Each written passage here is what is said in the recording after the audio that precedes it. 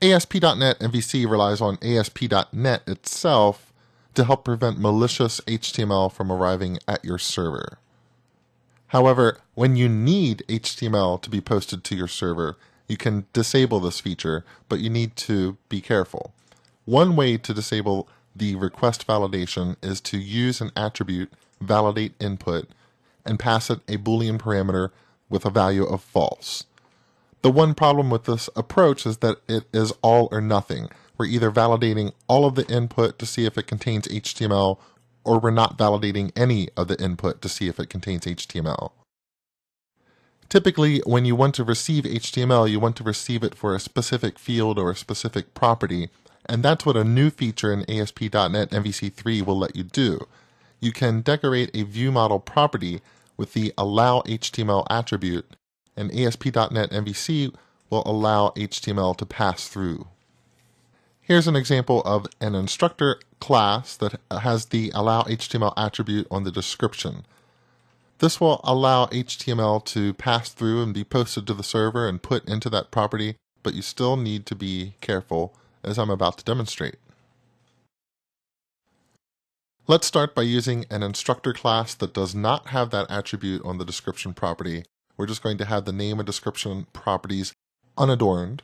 We'll also have an edit scenario set up, so inside of the home controller, if someone requests /home/edit, I'm just going to new up an instructor that they can edit, then they can post that instructor back here. We just want to see if we can get the request through. All we need now is the view, so let me go to the home folder, say add a new view. It's going to be the edit view in Razor, strongly typed to an instructor. Let's go ahead and scaffold it to produce an edit template, and click add. This will give me everything I need to edit that instructor. I'll go ahead and run the application, and let's give this a try.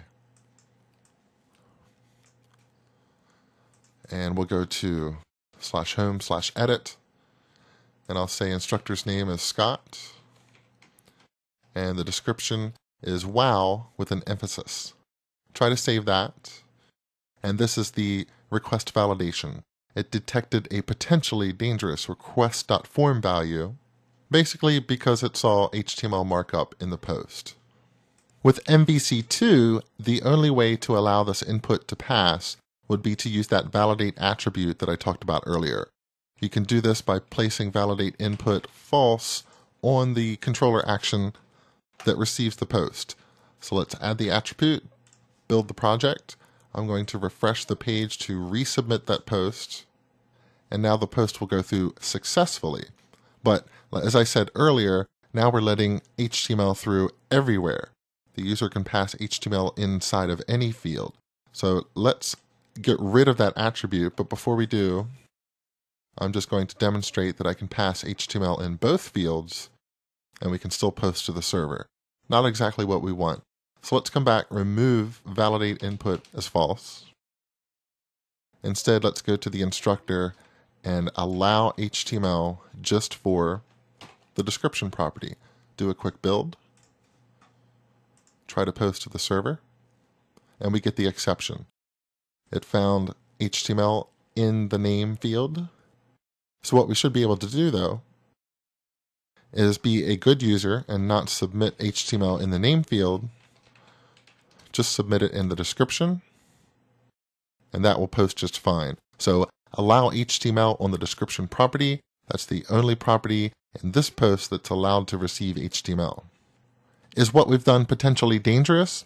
Why, yes, it is. You always have to be careful when you allow a user to give you HTML to display, particularly if you take that HTML and display it back out unencoded.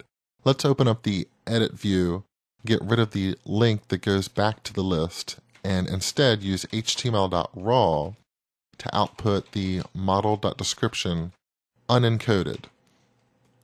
I'll save that view, come back out to the browser, and now I'll say that Scott's description is actually script type equals text/JavaScript alert XXS. That's my description. I'm going to save that. And I've just added JavaScript into someone's database that will pop up an alert box, but it could be much worse. I could be adding that JavaScript and having you save it and display it to some other user, now my JavaScript can look through the cookies that that user has and try to do something malicious. So you have to be very careful with what you're receiving as input here and try to scrub things as well as possible, particularly if you're going to take that string and just write it back out as HTML to the browser.